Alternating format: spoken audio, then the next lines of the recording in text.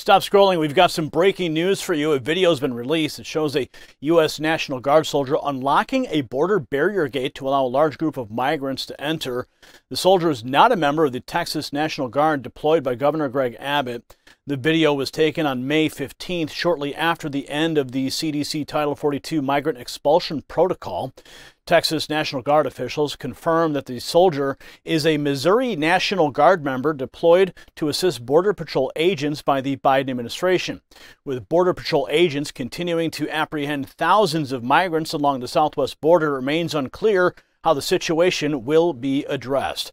Dive deeper into the story by tapping the link in our bio.